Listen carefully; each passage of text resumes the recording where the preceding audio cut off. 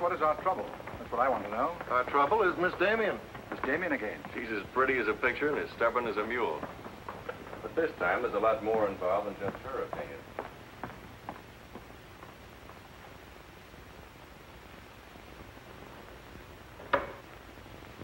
Come in, Miss Damien. We were just ripping you up back a little bit. So I gathered. There's nothing personal. It's about Mr. Cortland.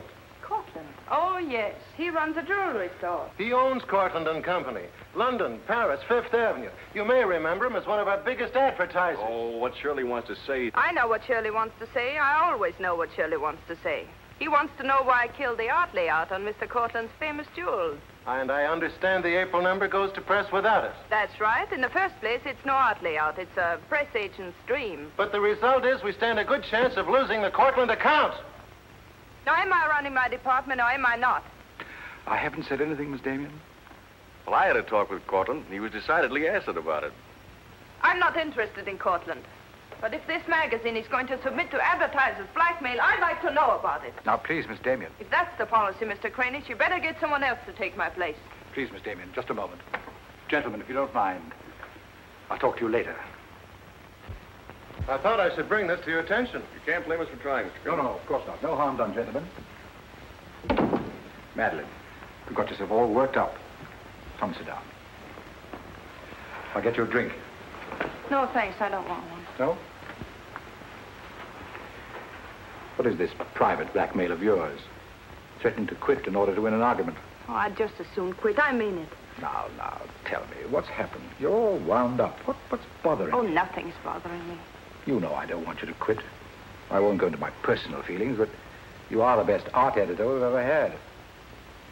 How's the insomnia? Oh, I found some new sleeping pills. Red ones this time. Red pills to put you to sleep. White pills to wake you up. Doesn't sound very sensible, my dear. What are you doing this evening? Dining with Freddie Fancher. Oh, Freddie again. Oh, I couldn't get out of it, Victor. We're using some of his drawings next month. But it'll be the last time, I promise. Madeleine, you're a bundle of lies. A very lovely bundle. Beautifully tied together. I'm trying to be honest, but you won't believe me, will you? No, my dear. Because I don't really think you believe yourself.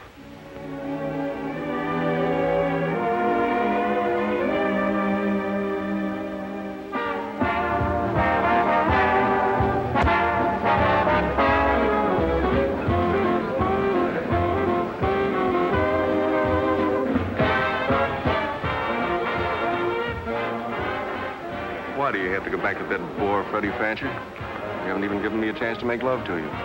You've been doing all right. You know something? It's awfully hard making love to a woman who makes more money than I do. It'd be much easier if you made love to me. Would it? Oh. You're trying to give me the brush off, are you? Well, finally, we understand each other. Well, there you are, Freddie. There's your girl and no bones broken. I'll see you at the office, Madeleine. I'd join you if somebody asked me. Nobody's asking. Fair enough. Why do you have to dance with that pollywog? Look, I've told you not to drink. I always drink, particularly when I'm with you. Oh, am I that hard to take sober? You're a voluptuous pain in the neck. I'm going home. You're not going to walk out on me. Come on, be yourself. I've told you I'm going to leave early. But you can't leave me just sitting here in the snow. I'm mad about you. In my own foul way. Good night, Freddie.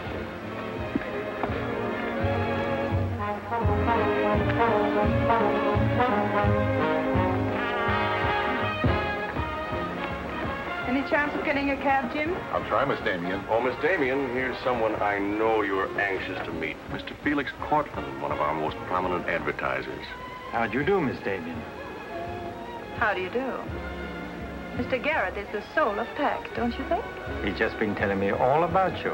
Oh, I hope he wasn't that blunt. Oh, you needn't worry. I always form my own conclusions. Can I give you a lift anywhere? My car's just outside. No, thank you. They're getting me a cab. Oh, I'm very sorry. I'm sorry, Miss Damien. There isn't a cab around. Oh, how long do you think it'll be? That's hard to say.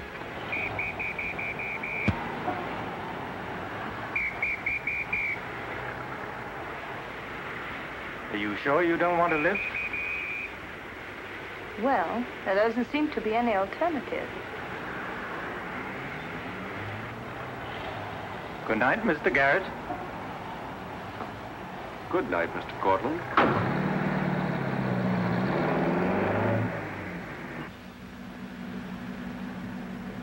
I wasn't very polite, was I?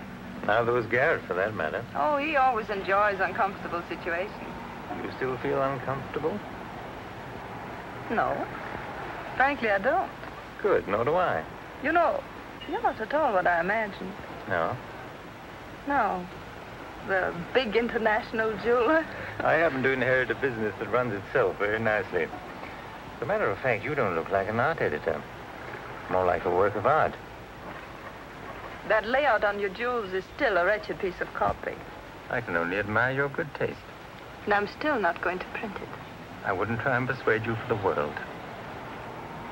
Mr. Cortlandt, I think you're a very dangerous man. I only wish it were so. The truth is, I'm a very ordinary one.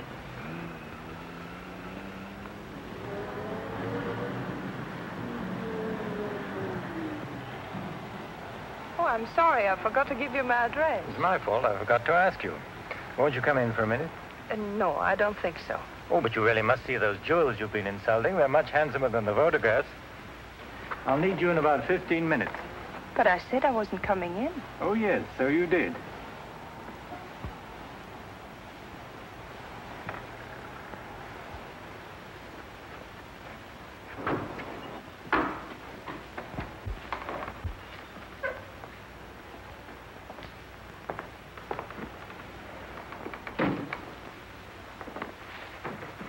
Let me take your wrap. Well, I'm only going to stay a minute here. Of course.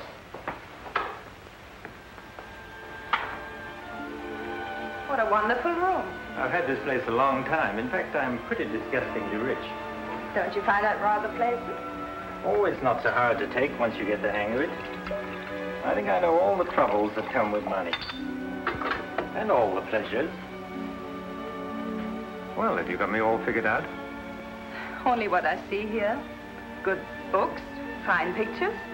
Wonder if you ever look at them. Oh, but I do. I'm a lonely bachelor, and I spend hours here all by myself poring over old manuscripts. You don't expect me to believe that, do you? Didn't my father paint that? Was Stephen Damien your father? Uh-huh. That's very interesting. Is it? I remember when he came here to paint that picture of my mother. Everybody was fascinated by him, especially Mother. Father ended by chasing him out of the house. I'm afraid that's the way it usually ended. My father was very much in love with life. That's a Hungarian custom, isn't it? Mm-hmm. Not exclusively Hungarian. Weren't you going to show me your jewels? Oh, yes, of course. I'd quite forgotten. That's the reason we came in here, wasn't it?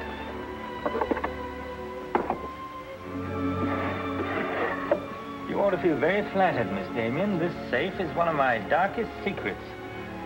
You really want to see those jewels? Not particularly. I can't tell a brilliant from a diamond. Not one person in 100 can. But then very few people are intelligent enough to admit it. Thank you. How about another drink? No, thanks.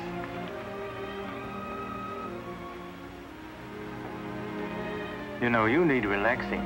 Lots of relaxing.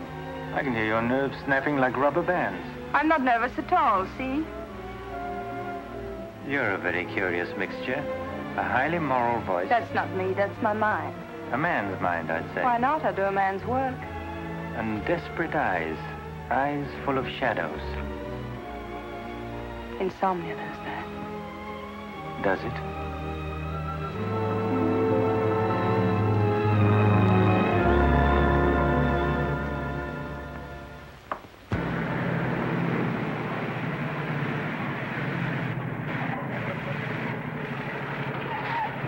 Anything doing? Not a thing. You know, it's getting me down eating in these hamburger joints. One thing you gotta learn, eat where the truck drivers eat. They know the right spot. Say, I saw a funny thing up the road just now. Good-looking dame sitting in a car all alone. Yeah, what was she doing? That's just it. She wasn't doing nothing, just sitting there. I got a rule about women. If they ain't breaking the law, let them alone.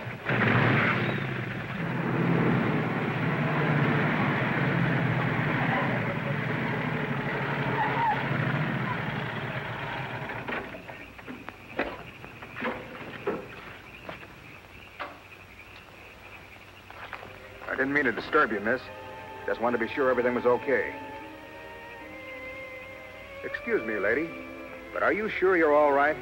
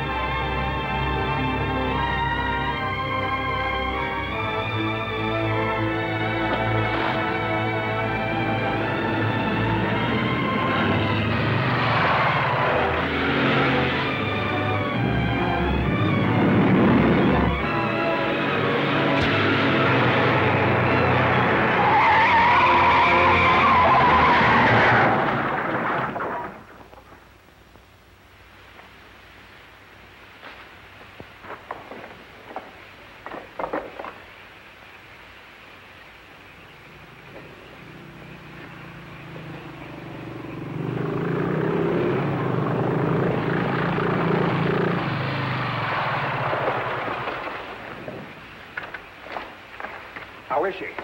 Luckier than she deserves. I just checked on her up the road. She was acting kind of strange then. I'd better call that ambulance. I doubt if it's serious, and I'm as good a doctor as you'll find at this time of night. Let's take her inside.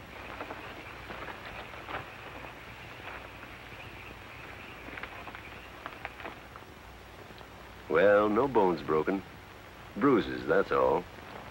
I think you better rest here for the night. I'm a little surprised. You're a beautiful young woman. You've been in an accident. You haven't asked for a mirror. Perhaps that fits with the way you were driving tonight. Perhaps you find the idea of living not very attractive. Is that any of your business, Doctor? As a matter of fact, it is my business. I happen to be a psychiatrist. I don't need a psychiatrist. You won't mind if I disagree with you. Here's a beautiful young woman, apparently well-to-do, apparently in good physical condition, who just doesn't care what happens to her. This is interesting. Not altogether unusual, but interesting.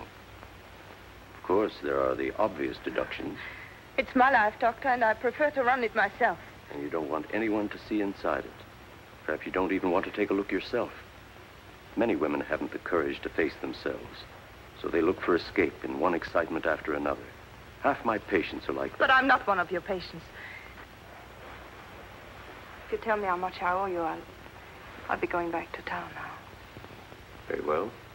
I'll drive you to the station.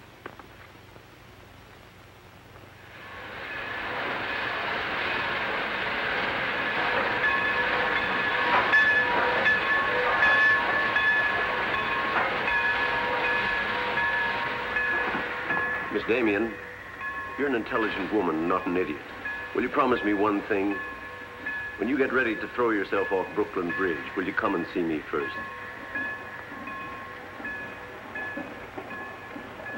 Goodbye, Doctor.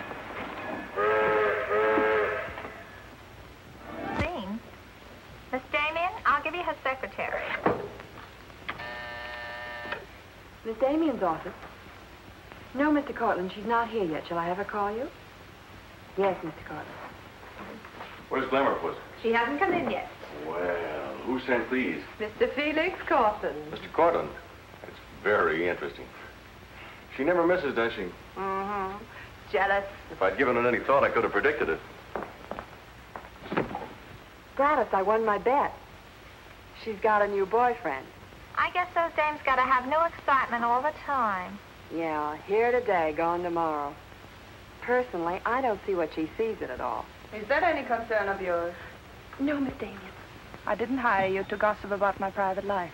No, Miss Damien. Go get your money. You're through.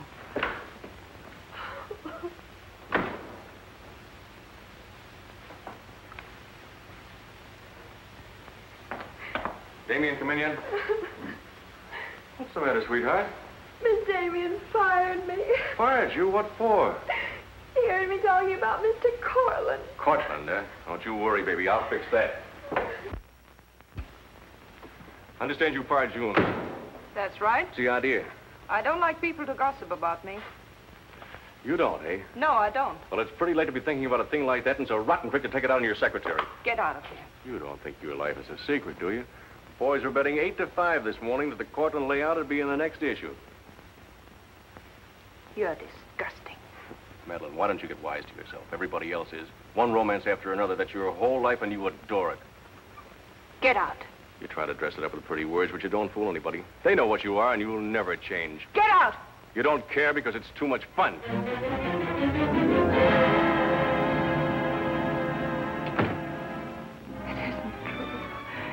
It isn't true. It isn't true.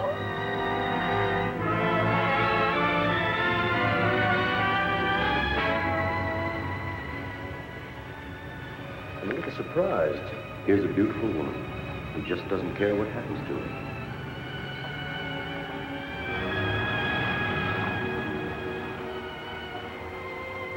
Many women haven't the courage to face themselves, so they look for escape in one excitement after another.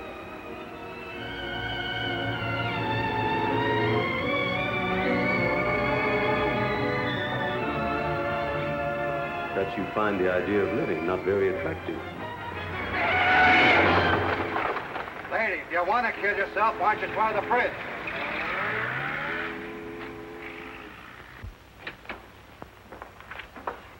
I'm glad I was right. An intelligent woman, not an idiot. Sit down here. That's it. Now, if you feel like talking, just go ahead and talk. You're afraid, aren't you? Well, it's our job to find out why. To explore the shadows and throw light on what we find there. Then you'll be able to see yourself clearly and face yourself honestly. When you can do that, you won't be afraid anymore.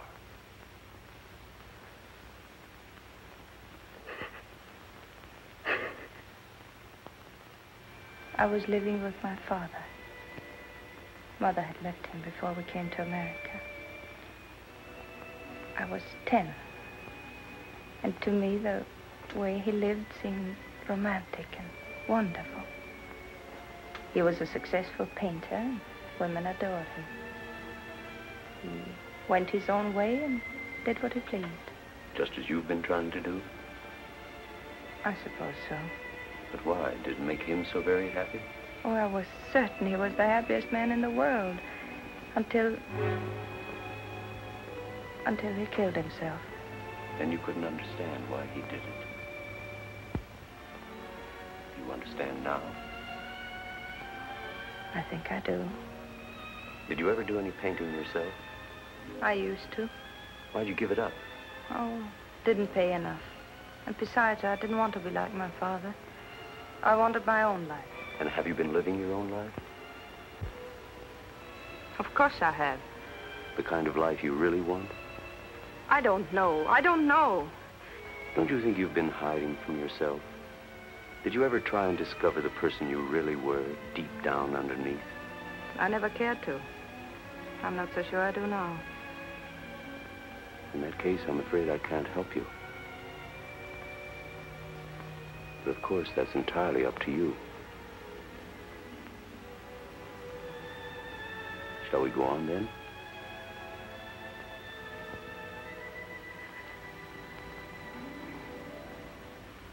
I was doing what I wanted to do. Paying my own way and making my own rules. And nobody was hurt. Nobody but yourself. And it didn't really make you happy, did it? Wasn't that because down underneath you knew there was something missing? Something important? I suppose so. That would worry you, wouldn't it?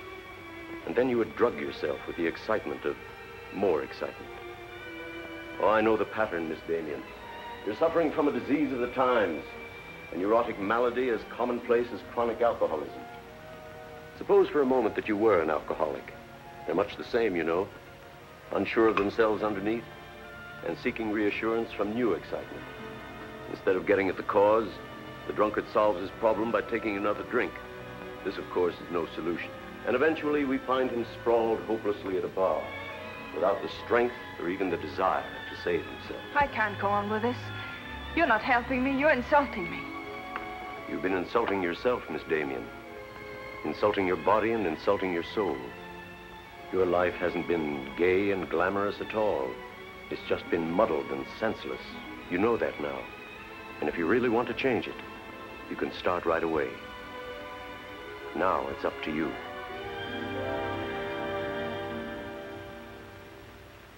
You can have my apartment, Ethel. The rent's paid till the end of the month. Darling, I feel like a vulture wheeling over your head. I'm not in, whoever it is. Miss Damien's office.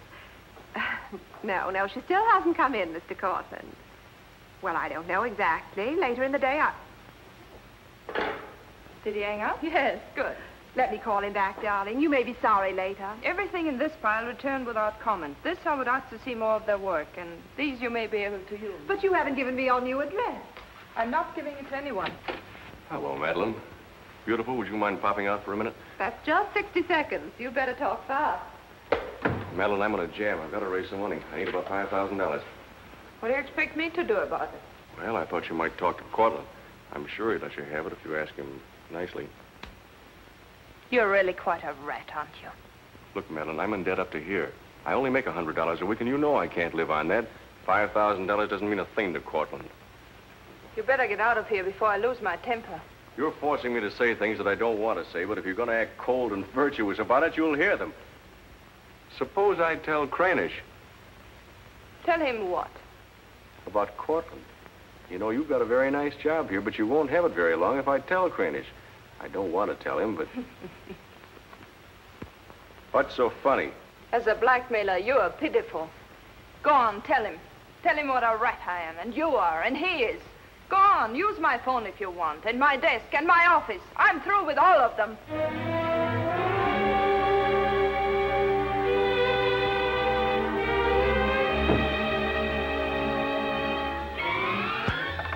Boulevard Magazine. No, Miss Damien hasn't been back. Just a moment, please. I'm sorry, she doesn't work here anymore. You might try at her home. Waldorf Apartments. Waldorf Apartments? Miss Damien? Oh, no, she gave up her apartment. Why don't you try the post office? Dahlgren? Dalton? Damien. Care of Richard Caleb, 137 West 50th Street. Well, I've nothing to tell you except that Miss Damien has taken my advice as a doctor. She'd been living in an area of infection, and she's removed herself from it. I take it you consider me part of the general contamination. Now, you've come here for information, not diagnosis. I usually charge a fee for insulting people. I'm willing to pay for data of any kind. Yes, I gathered that. But I have nothing for sale. I suppose you're being very ethical, but I'd like to talk to Madeleine. In your presence, if you wish. Miss Damien is living under a different name in a different world. She told me to tell you, if you inquired, that she was busy growing a new soul. Now, would you please keep off the grass? Goodbye, Mr. Cortland. Bye, Doctor. Doesn't it ever worry you, playing the almighty in this fashion? Not particularly. I'm used to it.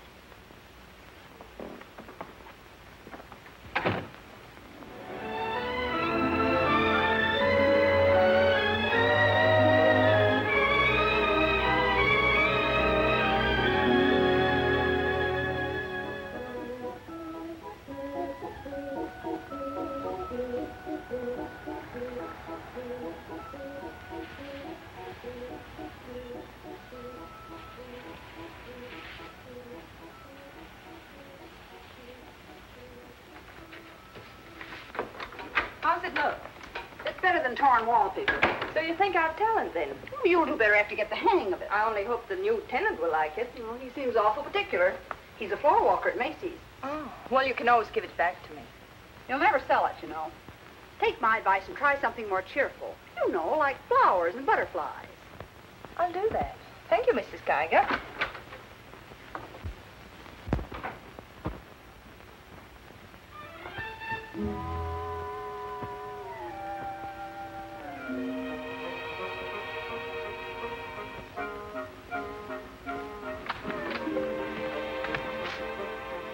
Thanks. You saved my life. Is this yours? Yes. Mrs. Geiger would scalp me if she knew I kept mice in my room. Well, why do you keep mice in your room? Oh, pathologist, part of my homework. I really shouldn't bring these fellas out of the lab, but, well, I got kind of attached to this one. Oh, thanks again. Hey, women are supposed to scream. Aren't you afraid of mice? Well, no, but next time I'll scream.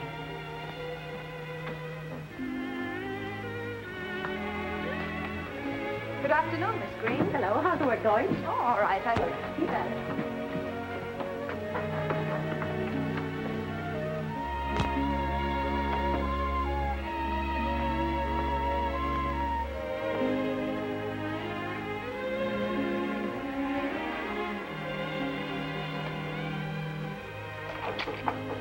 Come in. Hello. Hello. So you're an artist, aren't you? Well, I don't know. Oh, Mrs. Geiger said yesterday that you were. She's an authority if I ever saw one. I was wondering, could you do a job for me? Want your portrait painted? For me? Oh, no. No, nothing like that. I'm doing some research, and it has to be illustrated. Oh, what do you want me to draw? Nothing fancy, just blood cells and things. Sounds fascinating. Oh, it is, really. You see, it's a lot like... Oh, no, you'd be surprised. It really is fascinating once you get in it. Of course, I'm on a fellowship, and I couldn't pay you very much. Matter of fact, I couldn't pay anything till the first of the month. That'll be all right. Oh, fine. Swell. It's all settled then. I'll see you at my place about 6 o'clock. Oh, but couldn't I... Oh, sure you can. I just live downstairs. You know, the mousetrap. Oh, by the way, my name is Cousins. Mine is Dixon. Very glad to know you, Miss Dixon.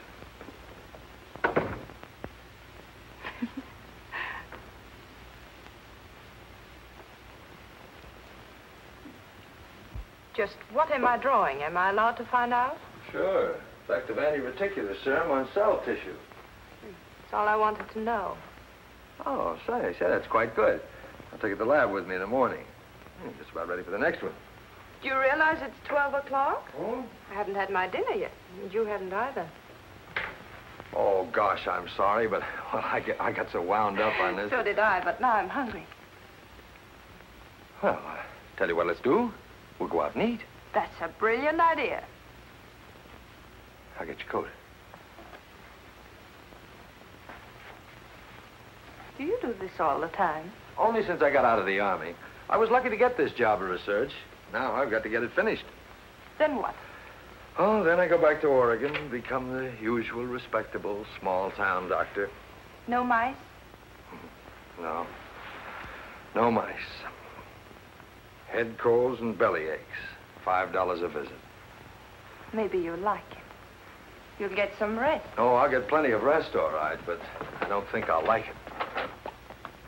You folks going out this time of night? That's right. We're meeting a few friends at the Busy Bee cafeteria. We don't want to miss the floor show. We'll have to hurry. See that he eats. He hasn't got any more sense than a goose. I'll feed him with a spoon. Got onto it first up in a little town in Germany while I was still in the Army. I'd met a couple of Russian medical officers who were working on anti-reticular, and well, they were pretty steamed up about it. Pie, sir? No, thanks. We got together the first night over a bottle of vodka. I remember the town was still burning.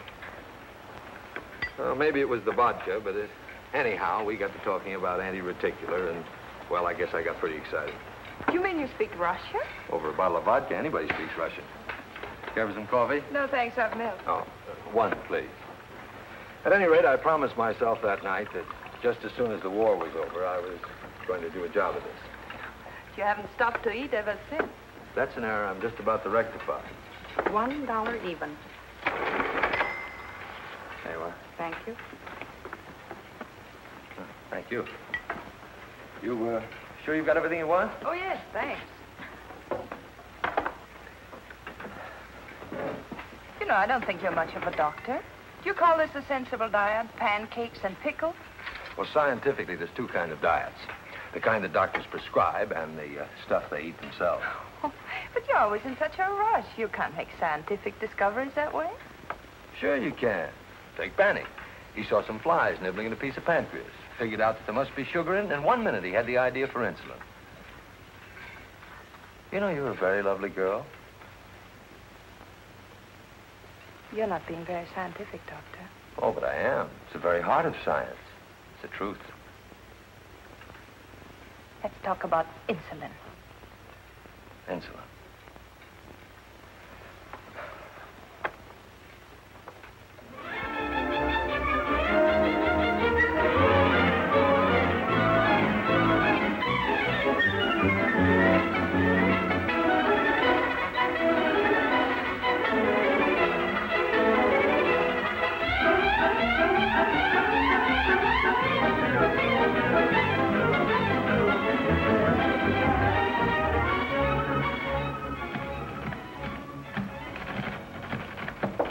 Come in.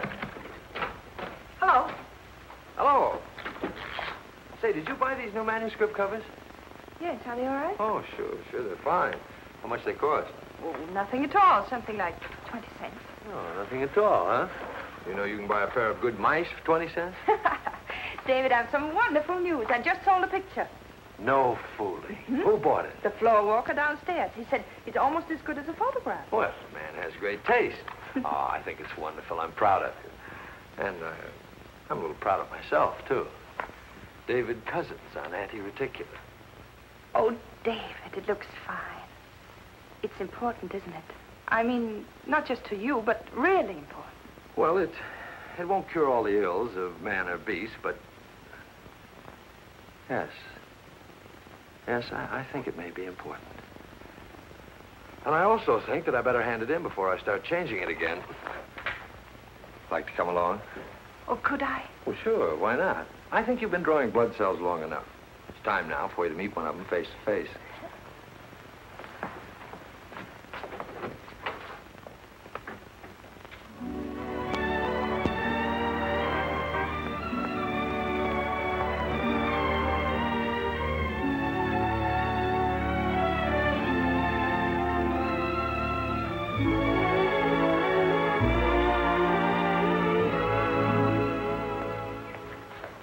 Your text is as good as your illustrations.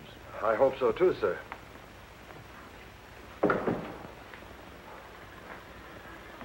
Well, that's that. You didn't tell him they were your drawings, did you? I didn't tell him they weren't. Come on, I'll show you my lab. Coffee. I wouldn't try and drink it if I were you. Assistant pathologist.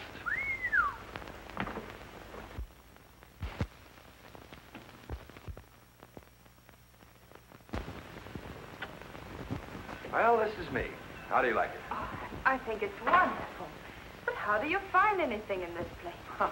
Been here for 6 months and I haven't lost anything yet. Doesn't matter anyway. If the boss okays my research, I'll be out of here in a week. Back to Oregon? Yes, back to Oregon. All that way just to make a living. Is it as bad as all that? Oh, what's the use in kidding, Madeline? I'm so much in love with you, I can't see straight. I haven't done any work in here for days. I just sit around waiting until I can see you. I know. Because that's just what I do. Wait to see you. Darling. Oh, darling, I never felt like this about anyone before. Tell me, when did you first know? Oh, when I first saw you, I think. Yeah, me too. I'll never forget you standing in that hall with a mouse in your hand. Only I didn't know then what was happening. I thought I had the flu. Will you marry me? Oh, David. Well, will you? We don't know each other. I mean, you don't know me. Oh, but I do. Of course I know you. Now, what do you want to know about me? David Cousins, M.D., University of Oregon, Captain Medical Corps Reserve, young, healthy, and very much in love. Will you marry me? Oh, please don't ask me now. Well, I've got to ask you now. I want to marry you now. Please give me time, David. I'm all mixed up. I'd like to go home now. All right.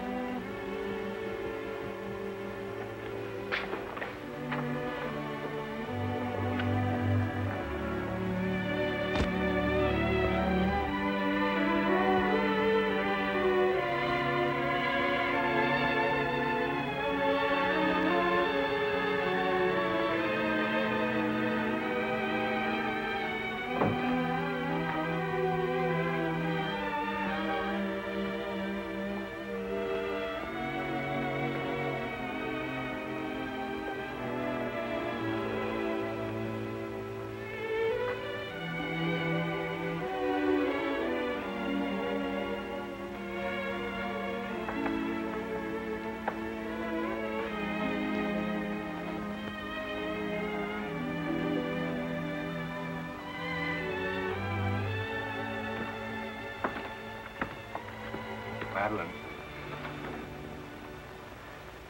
You haven't answered a rather important question I asked you. I can't say no, because I wouldn't mean it. Darling.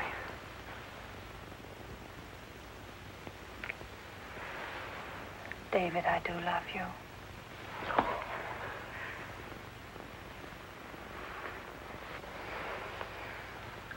Good night, darling.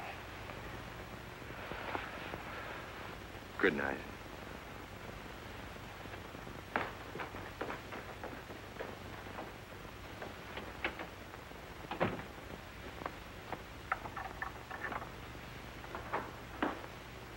Hadn't you better close the door?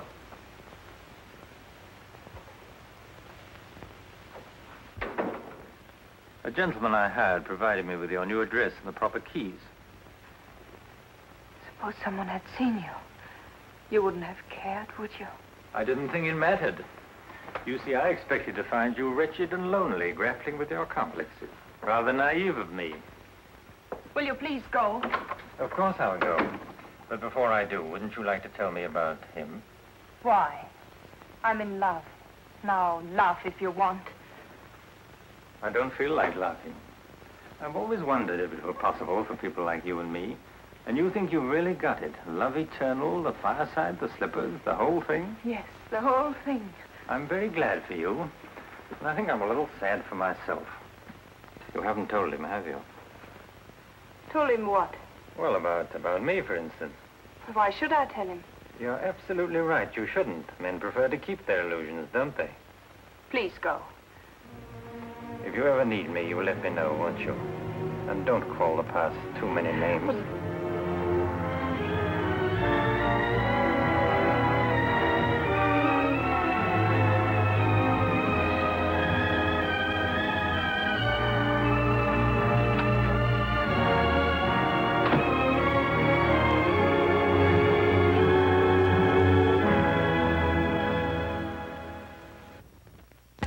You say. I'm going to marry him just as soon as it can be arranged.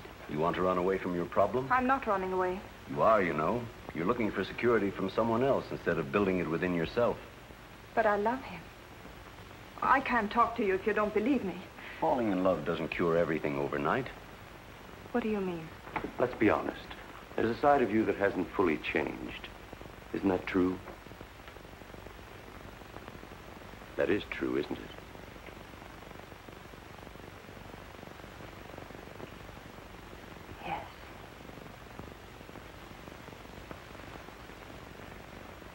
Have you still not told David about yourself? I couldn't tell him. You let him fall in love with an illusion, with someone who doesn't exist. I could never tell him. He might stop loving me. Isn't that a risk you'll have to take? You're being very careless about it. You can't build a lifetime relationship on a lie. If you're really in love, you'll tell him. With the others, it was different. But if you love him... Will you please stop saying if? How many times must I tell you I love him? But real love is a sharing. If you're strong enough to face this yourself, you're strong enough to face it with David. Oh, I can't do it. I can't risk the only happiness I've ever had. That's up to you, Miss Damien.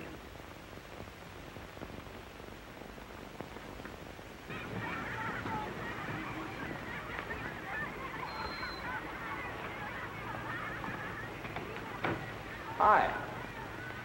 Hello, darling. You're home early, aren't you? Well, I didn't get fired, if that's what you mean. Dr. Lutz read my paper. Really? What did he say? Well, he liked it. Oh, David, that's wonderful. The only trouble is he thinks it's so important he wants me to go to Chicago and read it before the convention. Oh, David, no. Well, that's not my idea. I don't want to go. Well, when will you have to leave? Tonight. Got to catch the 8 o'clock plane. And when will you come back? Oh, I don't know. A few days. But I tell you what. As soon as I get back, let's get married. You can get a license in 3 days, and it only takes 15 minutes to get married. You still want to marry me, don't you? Oh, more than anything in the world.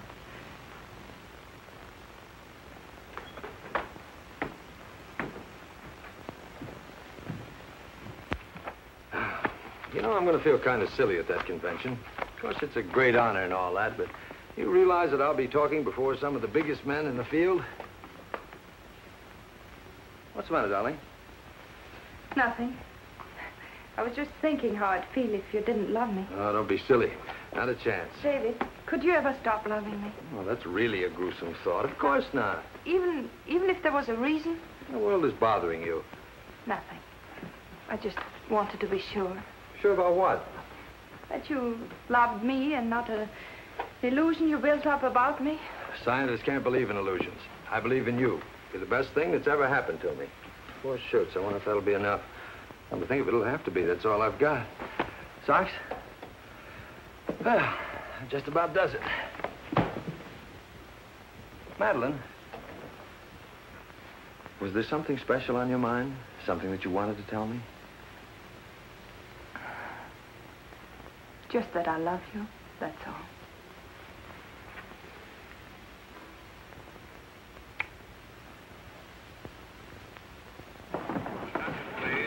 Flight 41 now loading at gate 6 for Chicago.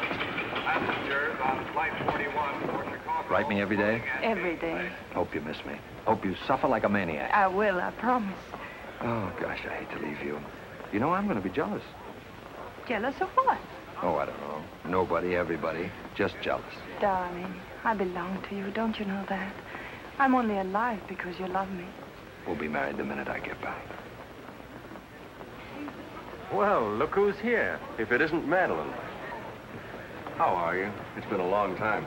David, this is Mr. Garrett. I used to work with him on a magazine. Howdy, Garrett. I quit the racket, though. Or perhaps the racket quit me. Garrett's doing some confidential work for me now. How are you, Miss Dixon?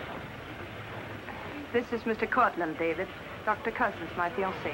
You're a very lucky man, Doctor. Well, I think so. Well, goodbye, Miss Dixon. My congratulations to you both. Oh, thank you. Good night. Good night.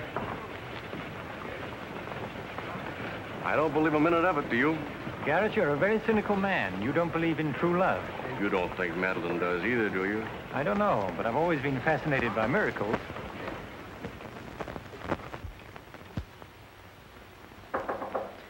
Come in. Telegram for you, Miss Dixon. I thought I'd bring it up myself. I thought it might be important. Bad news? He won't be back till Friday. That's men for you. You never can count on them. Oh, I forgot. A doctor somebody called you, said you were to call Miss Ethel Royce. She's been trying to get in touch with you. Friend of yours? Yes. I suppose you got your own reasons, but you ought to get out and see your friends, instead of sitting in this room all day and all night. Thanks, Mrs. Geiger. None of my business, mind you.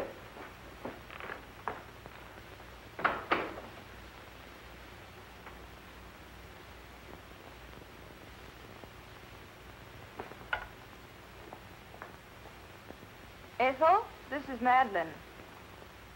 Madeline. Darling, but this is really a voice from the dead. I pestered that doctor of yours for hours. I just have to talk to you. Well, what about? Will you remember that art supplement, the one you started? Well, I do need your help, dear. I'm in an awful mess. Sorry, dear. I'll never come into that office again as long as I live. Oh, but I wouldn't ask you to do that. Just meet me somewhere. It'll only take an hour, I promise. Well, if it's just the two of us. All right. I'll be there at 5. Oh, so relieved. We were really desperate. Wonderful. I'm just dying to see you. Bye, dear. She'll do it. Good. Wonderful thing, professional pride. It never dies. How'd you sound? Awful. What do you expect? Too bad. Victor, I don't want you to be there. Wouldn't think of spoiling your reunion, my dear. I don't trust Madeline, doctor or no doctor. Nor you either, my sweet.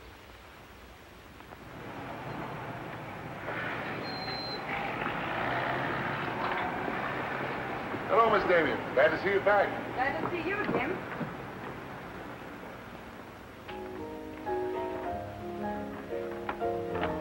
Hello, Luigi. Is Miss Royce here? She just came in, Miss Damien. We missed you, Miss Damien. Have you been away? No, but it's nice to be back just the same. Hello, Ethel. Darling, you look wonderful. A little pale, but so interesting. You know, I can't stay very long. Oh, I understand, dear. We'll get right to work. The usual, Miss Damien? Well, I don't know, Carl. You'd better. Wait till you see the mess I'm in with the supplement. All right, Carl. Darling, I'm just dying to hear what you've been up to. You must tell me everything. But there's nothing to tell. Come on, let's go to work.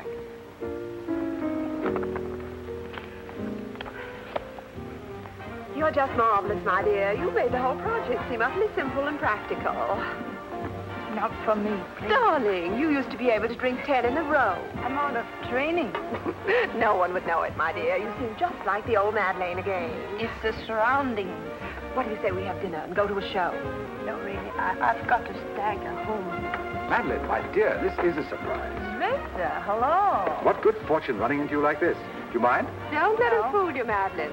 You heard me making the date with you. It's true, but I'll deny it. Frankly, I wanted to have a look at you. You look very dashing for a hermit. Thank you. We've all missed you desperately, haven't we, Ethel? As though our little hearts would break. What about a drink with your old boss? I had enough. 3 of whatever it is. I've got all the data we need on the supplement. Good. What about the data on Madeleine? No data. Now, if you'll excuse me, I You really can't had go to- now. Look who you'll run into. He's seen you. Mr. Garrett no longer graces our staff. What happened? It got to be utterly gritty. Say nothing of a slight discrepancy in his accounts.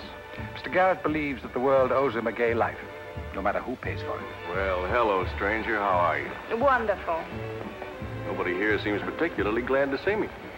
Should we be? Oh, well, it's been nice knowing you. There goes one reason for my ivory tower. What? Darling, I'm constantly running into men who adore you. Slews of them. Hated them all. I know what you're thinking. I had an odd way of expressing my distaste. Not odd, darling. Shall we say just, moody? Well, here's to memory.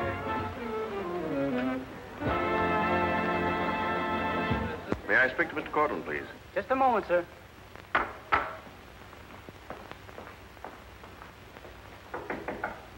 Just a minute.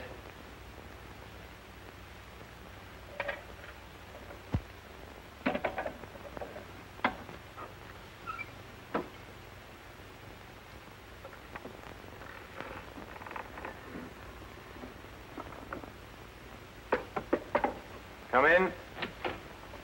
Mr. Garrett on the phone, sir. All right. Hello, Garrett. I have some interesting news. Do you know who's here? Madeleine. How considerate of you to call. By the way, I've just been through the stones in my safe, and one's missing.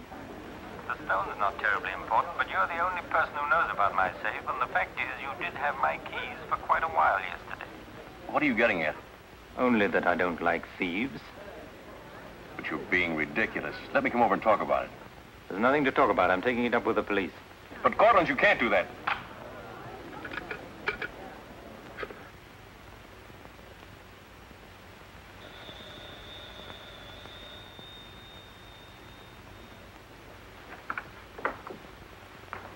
Mr. Garrett again, sir. Tell him I've gone out. I'm sorry, Mr. Cortland has just left.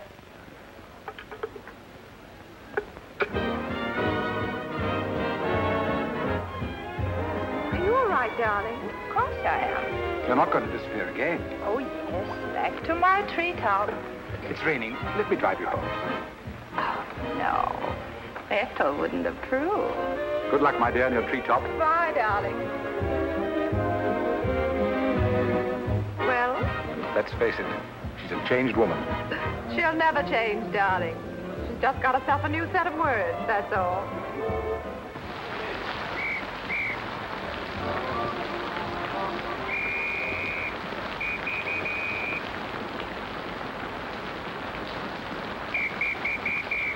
Madeleine. Hop in. No, thanks. I'm waiting for a cab. Don't be silly. There are no cabs. You'll get drenched. Please. I'll drop you off. I'm going home alone. Come on, in you get.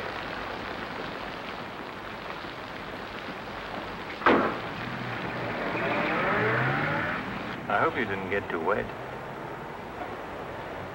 Your concern is touching. Quite a coincidence finding you in the rain. Is it?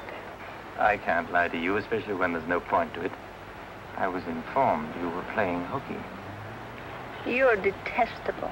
I'm really not detestable at all. I happen to be very fond of beauty, which shouldn't be a crime in your eyes. Please, no debates. I'm a little dizzy. A good dinner will soon take care of that. Why do you always hound me? You know I despise you and everything you stand for. There's always a chance I may be able to improve your opinion and your manners.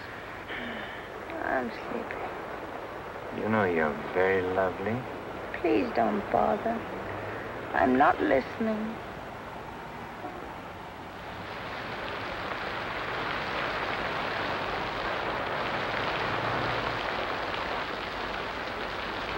Where are we? Don't you remember you visited here once upon a time? You're foul. You said you were taking me home. You forgot to mention the subject. A significant omission, as your friend Freud would say. Come on, I'm getting soaked. Just launch you. I'm going home. Right after dinner. Think how wonderful you'll feel when you slap my face.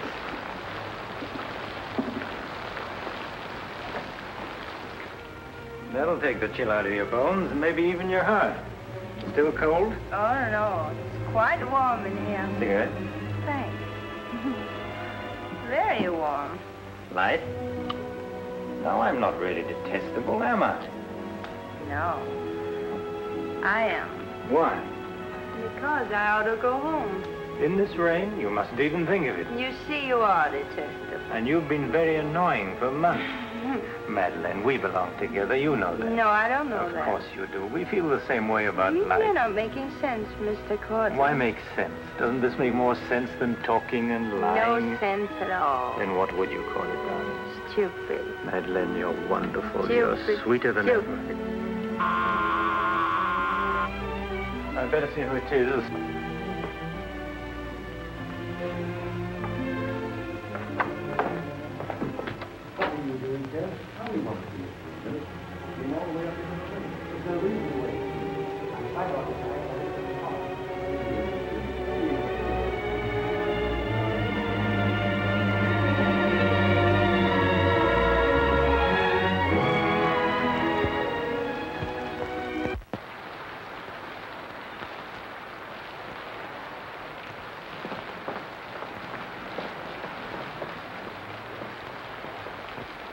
But I tell you, I'm going to raise the money. I'll pay you, honestly. I don't like dealing with thieves. That's a job for the police. You swear out a warrant, you'll never get a dime. Look, I didn't sell it. I just had to have some money temporarily. Here's the pawn ticket. I'm not interested in pawn tickets. Good night, But, Cartland, you've got to give me a chance. I said good night.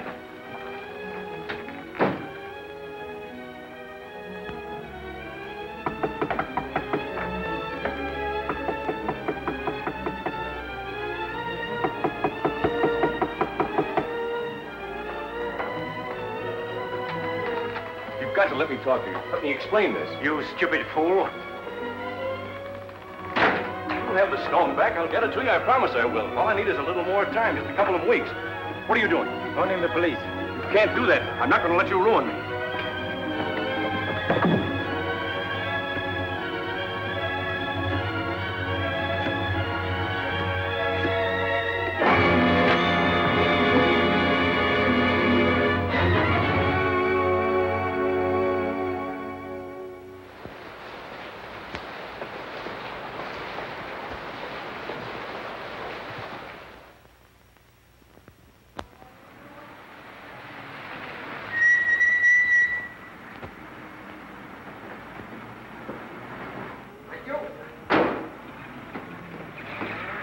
You're looking very lovely this morning, Mrs. Geiger. You wasn't expected back until Friday. That's what I like. A cheery welcome home.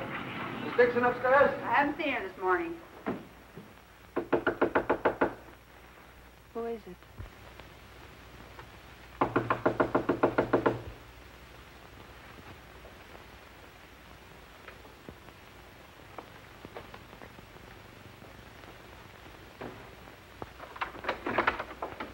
Hi.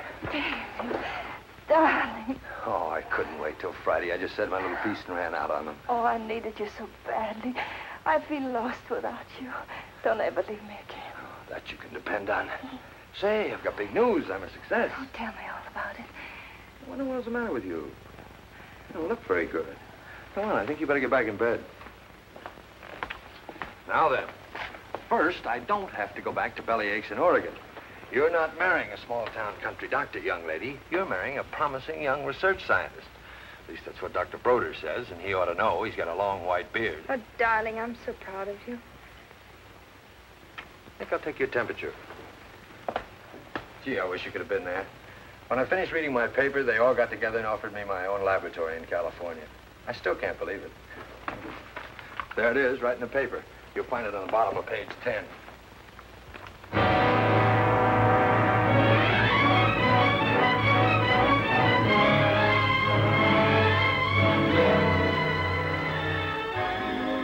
What makes you feel that you're really important? You know what he said to... Oh, Madeline, what's the matter?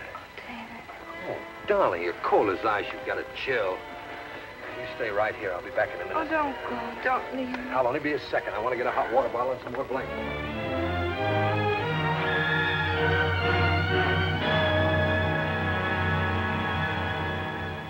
Miss Madeline Dixon at home? I don't know. Friends of hers? We're from police headquarters. Where's the room? Upstairs. What do you want to see Miss Dixon about? We'll tell her. Well, perhaps you'd better tell me first. Miss Dixon isn't well. Who are you? He's a doctor. He lives here. If it isn't important, I suggest you come back tomorrow. It's important. Could you get some extra blankets and a hot water bottle, please? You a friend of Miss Dixon's? Yes, what? Just asking. Well, what is it, an accident or something? I wouldn't call it an accident. Well, we should cut out this mystery and tell me what it's all about. Okay, Doc, take it easy. Madeline, these men are from the police. They want to We'll take over from here, Doc. I'm Sergeant Patelli. This is Sergeant Beitler. You were a friend of Felix Cortland's, weren't you? Matter of fact, you were with him last night. No, I wasn't. Did you see Mr. Cortland any time yesterday? No, I didn't. Now, look, Miss Damien, we wouldn't be here asking questions unless we already knew most of the answers. Oh, wait a minute. Her name's not Damien. I think you've got the wrong party. I think maybe you've got the wrong party, Doc. The name happens to be Damien. This happens to be a case of murder. Take a look at that newspaper. I want to know what's going on in here. This is my house, and I've got to know. Sorry, madam. We'll talk to you later. As long as I've been here, there's never been police Take in her this and see house. what you can find out. lady. Come along. Now, Miss Damien, tell us what happened last night. What time did you leave Cortland's house? Oh, Dave. You and this guy, Cortland, were pretty sweet on each other, isn't that right? Oh, but it isn't. It isn't true. Now, according to the chauffeur, you got to Cortland's house at 6:45. What time did you leave? Oh, but I didn't go into the house. I met him by accident. David, don't look at me like that. How long have you known Miss Damien, Doc?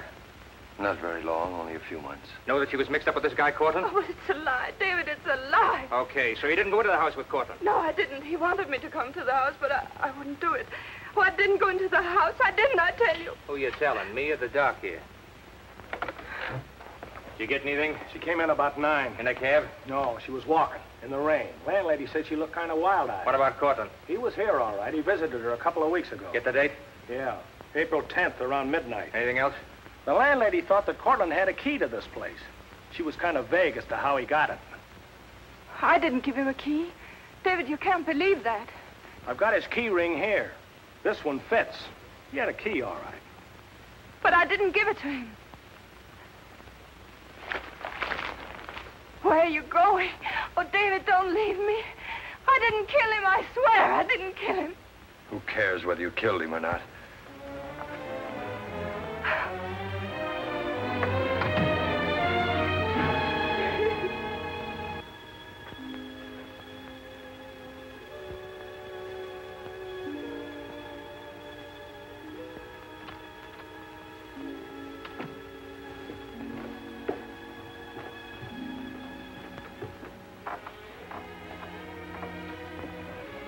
Could I see him for just a minute? Well, it isn't regulations.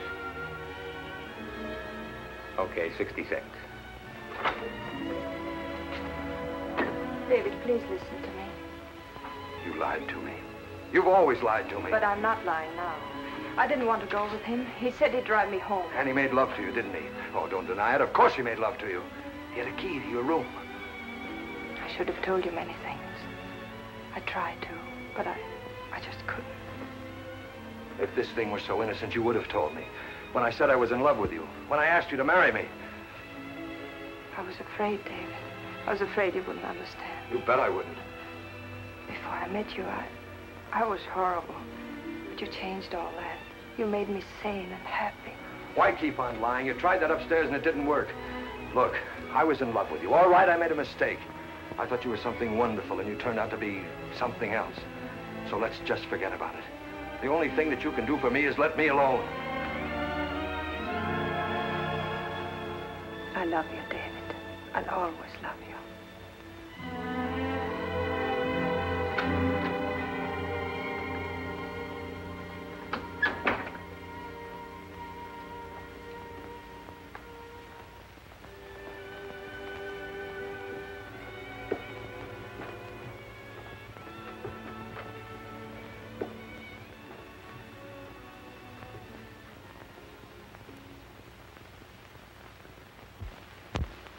And so, ladies and gentlemen of the jury, the prosecution will prove beyond a shadow of a doubt that Madeleine Damien is guilty of the premeditated murder of Felix Cortland.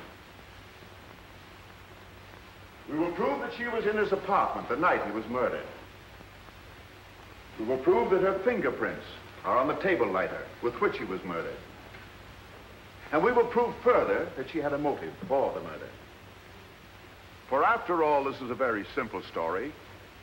To one man, Dr. Cousins, she was a pure and noble woman.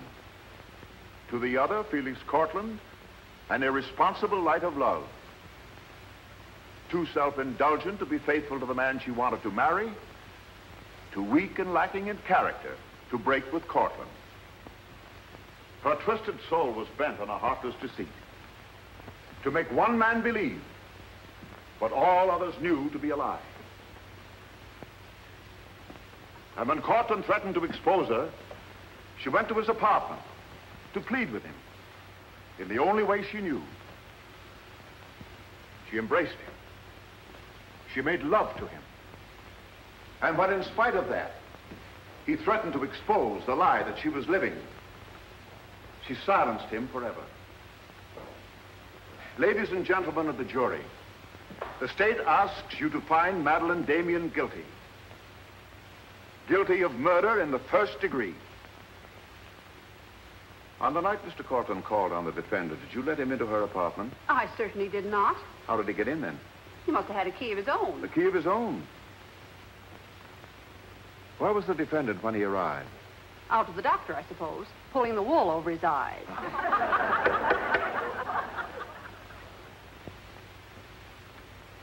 Thank you, Mrs. Geiger. Your witness, Mr. Mitchell. You've got to let me cross-examine her. No questions. Miss Damien, I can't defend you properly if you won't let me. We've got to put up a fight. Fight? What for? And now, Mr. Garrett, just what was the nature of the work you did for Mr. Cortland? Well, most of it was personal. Confidential secretary, I suppose you'd call it. And in that capacity, you were in a position to learn a great deal about his private life? Yes, of course. Did Mr. Cortland know that Miss Damien was lying to Dr. Cousins and concealing her true character from him? I'd rather not answer that question, Mr. O'Brien. You see, both Miss Damien and Mr. Cortland were friends of mine. Yes, I understand. Well, let's get back to the meeting at the airport. What was the attitude of the defendant when Cortland saw Dr. Cousins? She was embarrassed, naturally. Yeah. She was embarrassed, naturally. Thank you. Your witness, Mr. Mitchell. I've got to cross-examine. If I don't, we haven't a chance. Don't ask him anything. No questions. Were you a close friend of the defendant? Yes, I was. Did she confide in you on matters of a personal nature? Yes, she did. If you were asked in this court, do you think you could recall any of those intimacies? I could recall some of them in lurid detail. Your Honor, I object. Objection sustained. Well, let me ask you this, Miss Royce. Would you say in general that men found Miss Damien attractive? Definitely. And would you say that Miss Damien found men attractive to her? I'm afraid I most certainly would. You would? What were the relations between Miss Damien and her former employer, Mr. Cranish? They were friendly. In your opinion, was there anything more than friendly? I object, Your Honor. The question calls for the conclusion of the witness and is prejudicial. Objection sustained. Dr. Cousins, I'm Dr. Kalin. Miss Damien's a patient of mine. I don't happen to think she's guilty of murder, do you? No, I don't. She may be guilty of other things, but in there she's being tried for murder. And she won't even defend herself. She's got a pretty good lawyer, hasn't she? She needs your help, Doctor. In her own mind, she's not on trial for murder. She's on trial for those other things. And it's not the judge who's trying that case, it's you. I don't want to be rude, Doctor, but I don't think you know what you're talking about. I'm sorry to disagree. You see, I've been treating Miss Damien for some time. I happen to be her psychiatrist. Dr. Caleb. I'm sorry to have bothered you, Doctor.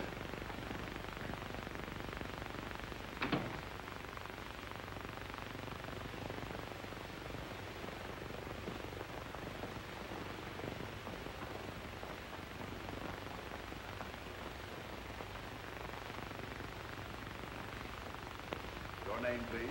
Richard Caleb. You're a psychiatrist? I am. Miss Damien came to you as a patient?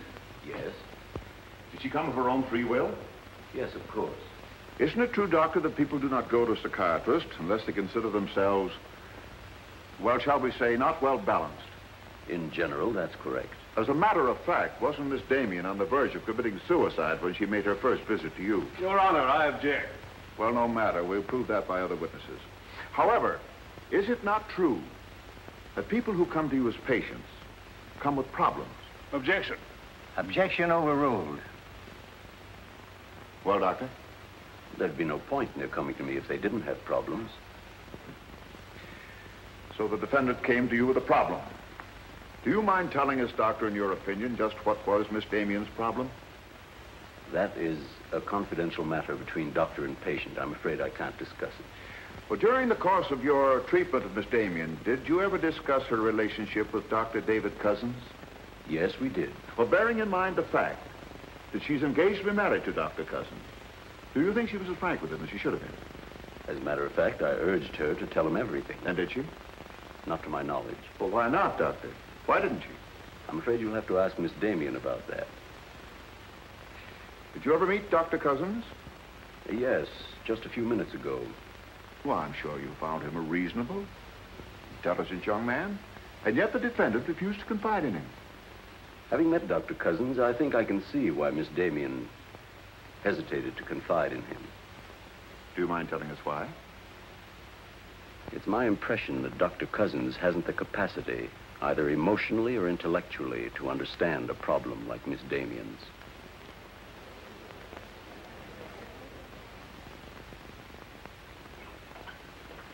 How's the trial going, Doctor?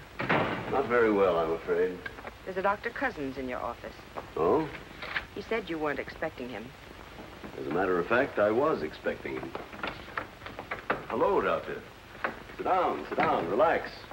Tell me, is this a professional or a social call? Dr. Caleb, you said some pretty rough things about me this afternoon. Yes, I did, didn't I? I think I'm entitled to an explanation. So do I. As a matter of fact, I'm very glad you came over. I wanted to talk to you about Miss Damien. I'm not interested in Miss Damien. I'm glad to see you're still in love with her. And I'm not in love with her. All the better. Then we can approach the subject of Miss Damien as one scientist to another. You see, I'm interested in Miss Damien because she's a patient of mine. I believe I was well on the way to solving her problem. It would be most distressing to me if she were to die now for a crime she didn't commit. It would be as though you had lost one of your white mice, one that you had just inoculated. What's all this got to do with me? Only this, that when you testify tomorrow, you'll be asked to tell the truth. The whole truth. The whole truth about a human soul is a complicated proposition. Now, I'm not going to tell you anything about Miss Damien that you haven't already heard. But isn't it possible that you've picked up a few stray facts and added them up to a conclusion that's entirely wrong?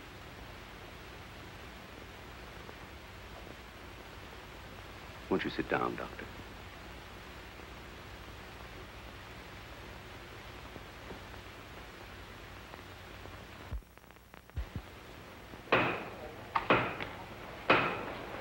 Hear ye, hear ye, hear ye. The court is now in session. Call your next witness, Mr. O'Brien. Dr. Cousins, please. This will be their last witness. You've got to let me put you on the stand. I tell you quite frankly, Miss Damien, if you won't testify, you haven't got a chance. Raise your right hand. You solemnly swear to tell the truth and the whole truth, nothing but the truth, so help you God? I do. Please be seated. Your name, please. David Cousins. Under what name did you know the defendant? Madeline Dixon. Did she ever tell you her true name? No, sir. Did she ever lie to you about her identity? Yes, sir. How long did she continue to lie to you? Till the morning the police came. Did she ever tell you about her relations with Cortland? No, she didn't. You proposed marriage to the defendant, and she accepted you? Yes, sir. And still she didn't tell you about Cortland? No, sir. When did you first know of the true relationship between them? Same morning, the morning the police came. Oh, I see. Then from the moment you met her until the day she was taken into custody, you didn't know the truth about her character. I object, Your Honor. Mr. O'Brien, haven't you covered your point? Well, Your Honor, I'm merely trying to clarify for the jury the true nature of the defendant's motive. Proceed. Back. One more question, Dr. Cousins. If you had known the truth, would it have affected your love for the defendant? Your Honor, I must protest. Let him answer. Objection withdrawn. And now, Dr. Cousins, if you had known the truth, would it have affected your love for the defendant?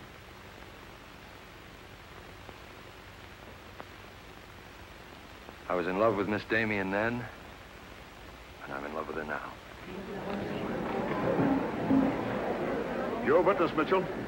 No questions.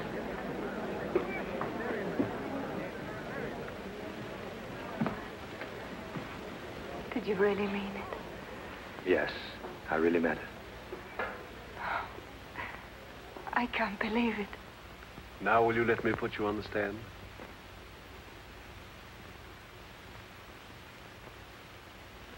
You admit you went to Cortland's apartment that night? Yes.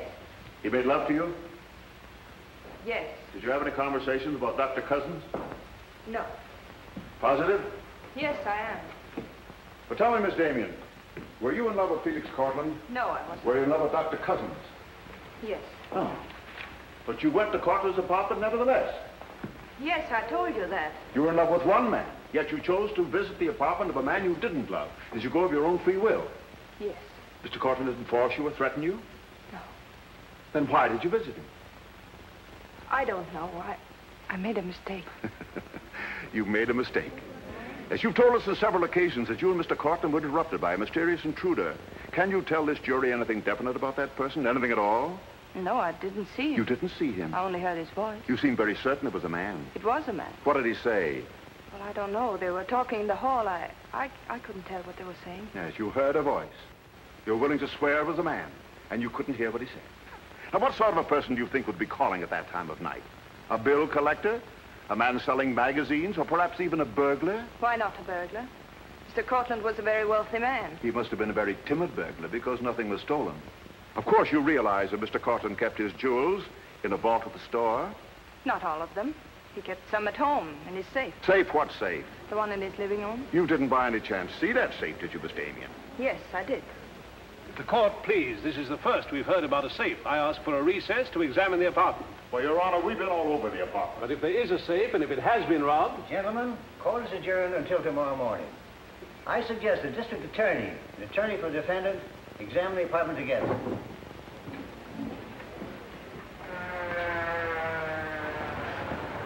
What about this safe, Mr. O'Brien? What safe? How about some pictures on the inside, Mr. O'Brien? You boys better wait outside. I may have a statement for you when I come out. Mr. O'Brien. Huh? Mind if I tag along? I don't know why you're sure. The fine witness you turned out to be. Couldn't help that, sir. All right, Garrett, where's the safe? Me, Mr. O'Brien? I don't know of any safe in here. I didn't think you did. If you want an unbiased opinion, I don't think there is a safe. Well, here's the learned counsel. Perhaps he knows. Where's the safe, Mitchell? My assistant's checking the location with Miss Damien. He'll be along in a minute. Oh, you're on a dead one. While we're waiting, maybe Mr. Garrett could tell us where the safe is. I've asked him, he doesn't know. I don't understand that, Mr. Garrett. You were very close to Cortland, weren't you? That's right. I'm sure if there was a safe in here, I would have known about it. At least I would have seen the key to it. The answer's very simple. There is no safe. What did you find out? I got the dope on him, Mr. Mitchell. Splendid. It's over here in this bookcase. You were wrong for once, Mr. O'Brien. Could be. What do you know about that? Have you got Cortland's keys? There they are. Thank you. That looks to me very much like a safe, Mr. O'Brien. Yes, it does, doesn't it? But not like a safe that's ever been robbed. I don't think a good burglar would leave those behind. Well, I guess we're right back where we started from. Well, I've seen all I want. How about you, Mitchell? You win this round. Lock it up, sir. Yes, sir. See you in court, gentlemen. I give you a lift, Doctor? No, thanks. Sergeant, I have some papers here, Mr. Cortland's I'd like to put in order. Do you mind if I stay? It's all right with me. We're finished with the place. Thank you very much. Anything I can do for you, Doctor? Oh, I was just curious about something. I've never seen a safe like that before. One that operated with a key. Come to think about it, I guess I haven't either. Normal assumption about a safe is that the lock works on a combination. Yes, I guess most of them do. I was wondering how you knew that this one worked with a key. You said you'd never seen the key to it. Did I say that? Uh-huh. I guess I must have said something I didn't mean. Oh, I see. There could be another explanation. Really? Yes. That you were lying when you said you'd never seen the safe before. You're not serious, are you, Doc? I'm a scientist, Mr. Garrett. When we get hold of an odd fact, we consider every possible explanation. We make some of our most important discoveries that way. Well, it must be fascinating work. Yes, it is. Suppose I had known about that safe, which I didn't. What would that prove? Frankly, nothing. But it does suggest a theory. You were very close to Cortland. You knew about the safe. Maybe the safe was robbed. Perhaps he found out about it. He was quarreling with a man in the hall the night he was killed. Maybe that man was you. That's a very interesting theory. Yes, isn't it? Well, as I said, I'm a scientist. When we hit on a theory like that, the next thing we do is to test it. That's all I'm doing. I see. Then you won't mind having a little talk with the police? No, why should I? Fingerprints.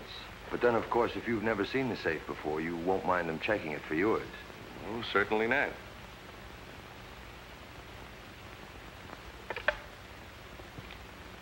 The number is Spring 73100.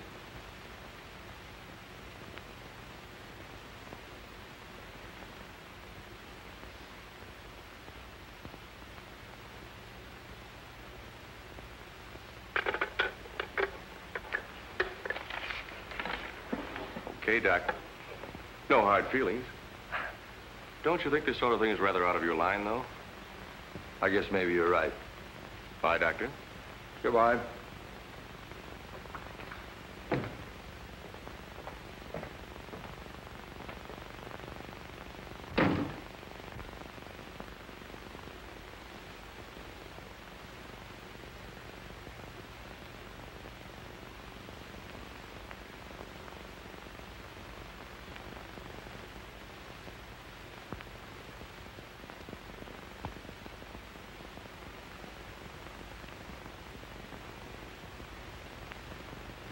Spring 73100, wasn't it, Mr. Garrett?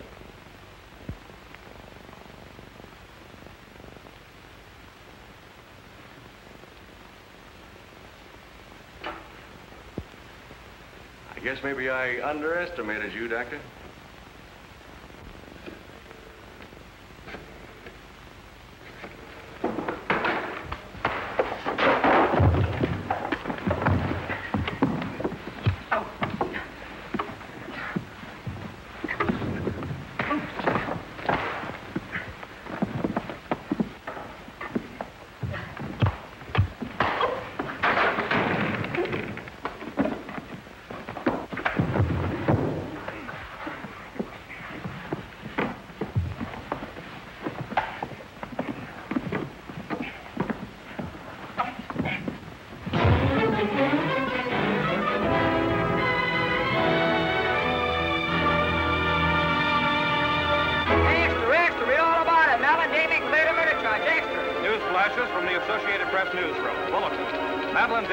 Exonerated of the murder of Felix Cortland.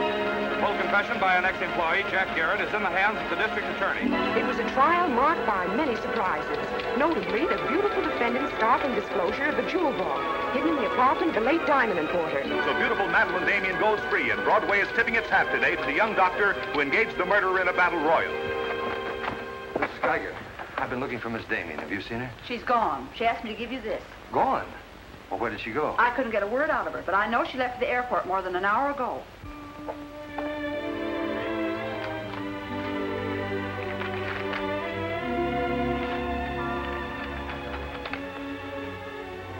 dear. I can still hear your voice in that courtroom, and I'll never forget what you said. You did much more than save my life. You made my life worth saving. I can't bear to tell you how much I love you and want to marry you. But right now, that wouldn't be fair. I'm going away for a while. I want to be terribly sure, after all this, that I can really be the kind of person you once thought I was. Maybe after a while that will be possible. And then, when we're both sure, David, please ask me again. Goodbye, my darling.